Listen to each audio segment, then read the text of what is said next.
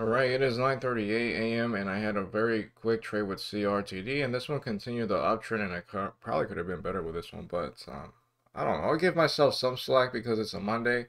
It's broken past this uptrending trend line, so I want to see if it can downtrend some more, and then maybe this can be like a higher low, maybe a dip towards VWAP, and that could be a good dip buy.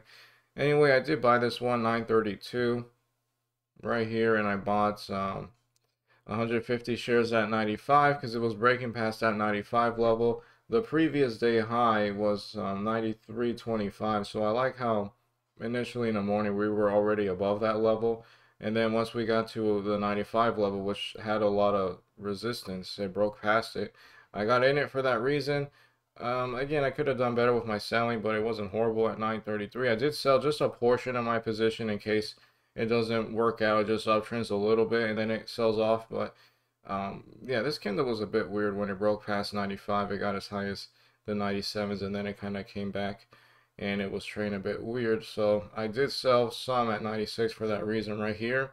And then it seems like I sold actually the rest at the same price in the same minutes at 96. And yeah, it kind of struggled a little bit, but drawing the trend line from here to, I believe here, it held it. And it did get as high as the 97s. It's broken under it now. So again, I'll be looking for a potential dip buy setup. And on the other screen, I am looking at GTII just because this one is also doing a similar thing. Maybe in theory, a trend line from here to this one right here. And we can see it's broken past it up there. And now this thing can also be maybe a dip buy setup. Although this one's nice because it has a better daily chart. But the price action is a bit hard compared to GTII. I'll make an update later. I didn't make very much. I didn't trade that much shares, but I think it's a step in the right direction. I mean, it's never wrong to start off the week with a small gain, a setup that works, even if it wasn't very much. Okay, it is 9:52. I did consider dip buying CRTD, the thing I was talking about, but unfortunately they brought it back with just a really wide spread, so it wasn't really a clean point where I would have considered actually buying it. But in theory, it did eventually make a bounce, and this thing can continue. Best case scenario, it gets to VWAP and then above it, or even try to break the day high, but it's still offering a bounce. I mean, 88 to 92 or 93 so far.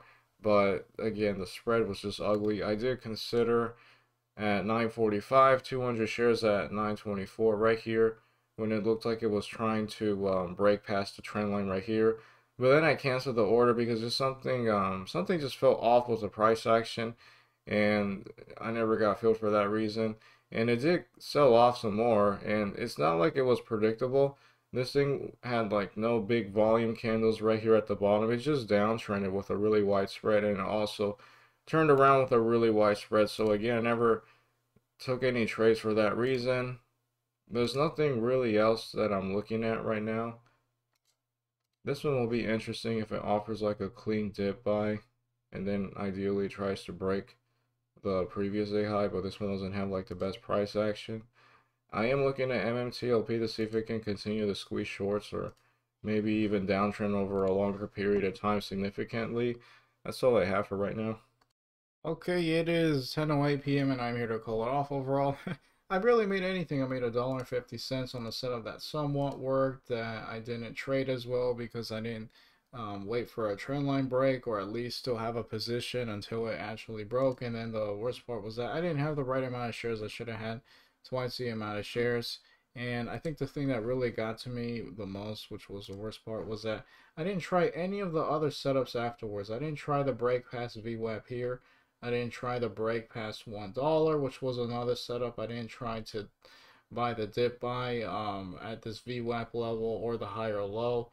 And then even at that point, if you could draw like a trend line maybe from here to these two little bottoms. There was even another setup right here, although it had less volume and still until it started to work. This was another setup right here. I feel really stupid for missing out on these setups, but I did take a position in CNNA, just a very small position, because I do want to try to get better at swing trading and holding setups for maybe more than just one day. And I bought 4,000 shares at 252, and that was going to be right here, 252. I got in right here actually near the top at 106. And why did I get in it? Well, I like how it kind of broke past the 1 cent level. It broke the previous run up high here as well. Really nice uptrend, and then it sold off, but it held VWAP. And then once it was showing that it was trying to turn around, I got in it for that reason. And right now we closed at yeah, I think we closed pretty nicely at this yeah, 11.5 level. So I might be considering selling it tomorrow morning, depending on how it trades. Maybe I will sell most of it and then hold a smaller piece to see if it can try to run for more than just one additional day.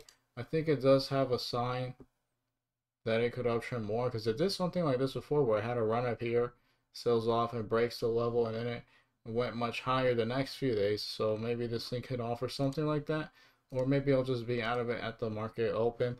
That's pretty much it. I missed out on CRTD's multiple setups. Feel pretty bad for that because you can't take a setup for just granted. You have to take every single one that's out there. You can't be missing some because there are going to be days where there are just no setups.